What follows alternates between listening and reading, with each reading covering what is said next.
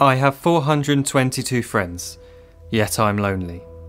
I speak to all of them every day, yet none of them really know me.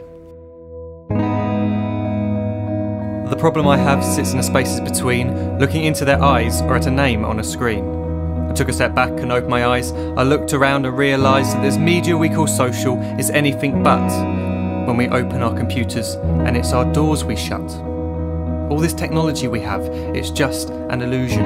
Community, companionship, a sense of inclusion. Yet when you step away from this device of delusion, you awaken to see a world of confusion. A world where we're slaves to the technology we mastered, where information gets sold by some rich, greedy bastard. A world of self-interest, self-image, self-promotion, where we all share our best bits but leave out the emotion. We're at our most happy with an experience we share.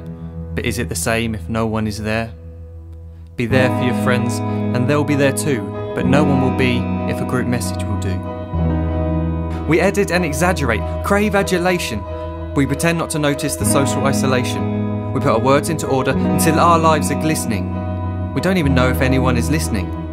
Being alone isn't a problem, let me just emphasise. If you read a book, paint a picture or do some exercise, you're being productive and present, not reserved and recluse. You're being awake and attentive and putting your time to good use. So when you're in public and you start to feel alone, put your hands behind your head, step away from the phone. You don't need to stare at your menu or at your contact list. Just talk to one another, learn to coexist. I can't stand to hear the silence of a busy commuter train where no one wants to talk through the fear of looking insane. We're becoming unsocial. It no longer satisfies to engage with one another and look into someone's eyes.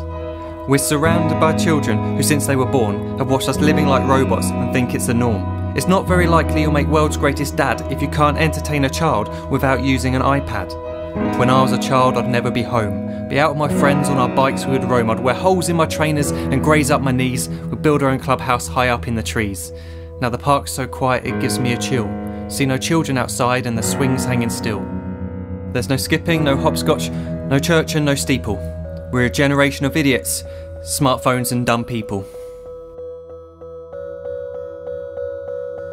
So look up from your phone, shut down the display. Take in your surroundings, make the most of today.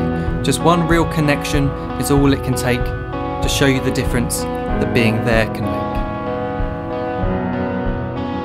Be there in the moment that she gives you the look that you remember forever as when love overtook. The time she first holds your hand or first kiss your lips. The time you first disagree but still love her to bits. The time you don't have to tell hundreds of what you've just done because you want to share this moment with just this one. The time you'll sell your computer so you can buy a ring for the girl of your dreams who is now the real thing. The time you want to start a family and the moment when you first hold your little girl and get to fall in love again. The time she keeps you up at night and all you want is rest. And the time you wipe away the tears as your baby flees the nest. The time your baby girl returns with a boy for you to hold, and the time he calls you granddad and makes you feel real old. The time you take in all you've made just by giving life attention, and how you're glad you didn't waste it by looking down at some invention. The time you hold your wife's hand, sit down beside her bed, you tell her that you love her, lay a kiss upon her head. She then whispers to you quietly as her heart gives a final beat that she's lucky she got stopped by that lost boy in the street.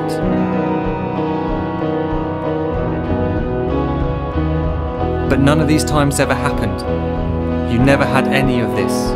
When you're too busy looking down, you don't see the chances you miss.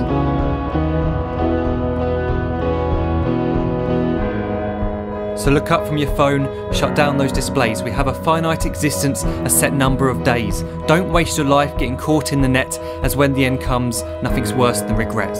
I am guilty too of being part of this machine, this digital world we are heard but not seen, where we type as we talk and we read as we chat, where we spend hours together without making eye contact. So don't give in to a life where you follow the hype. Give people your love, don't give them your like. Disconnect from the need to be heard and defined. Go out into the world, leave distractions behind. Look up from your phone, shut down that display. Stop watching this video, live life the real way.